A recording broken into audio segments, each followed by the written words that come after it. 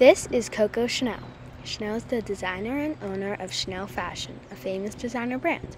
Chanel's mom, Janine Devol, gave birth to her on August 19, 1883. Born Gabrielle Chanel, the nickname Coco was given to her while singing and dancing for the soldiers during the war. Even though Chanel became rich and famous, she did not grow up that way. After the abandonment of her father, Henry Albert Chanel, and the death of her mother, Chanel spent years in custody of the Sisters of the Sacred Heart. The Sisters of the Sacred Heart is an orphanage run by nuns. It was here in their custody that Chanel was able to learn how to embroider, iron, and sew.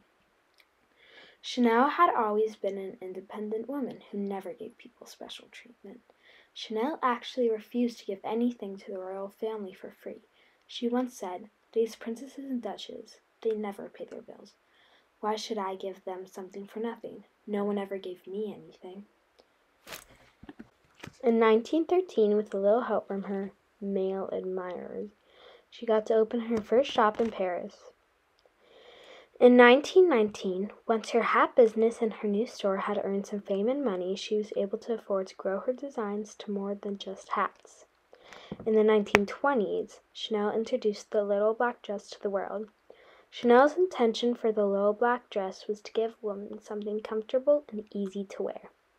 Many magazines and articles predicted that it would be worn around the world for years to come. Then, in 1921, Coco Chanel created her first perfume. Her perfume was called Chanel No. 5 because Chanel was told by a fortune teller that 5 was her lucky number. This perfume was also the first perfume ever to be named after the designer. In 1939, when Coco Chanel was 56 years old, she had to close her business because of World War II. There were some papers that were released that suggested Chanel was a Nazi agent, but most people think it's true, but some disagree and say that that's not fair. People think that she was just trying to keep her business alive for as long as she could. In 1954, when Chanel was 71 years old, even though she had more than enough money to retire, she reopened her business. The reason she reopened her business was because she told the actress Marlene Dietrich that she was dying of boredom.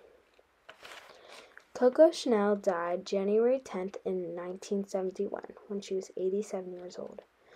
Chanel went out on a walk with her dear friend Claude Berlin, then went back to her hotel room in the Ritz Hotel. Coco Chanel died of a heart attack while she was laying on her bed. Her last words were to her maid, and she said, "You see, this is how you die." After Coco Chanel died, she gave her famous designer company to Alain and Grenard, who took over as co-owners of the Chanel brand in 1974. Currently, the Wetheminer family owns the famous brand. I chose Coco Chanel because she made history with women's clothes and freed women from tight corsets and uncomfortable dresses. Even though Chanel went through some tough times, she still pushed through and worked hard.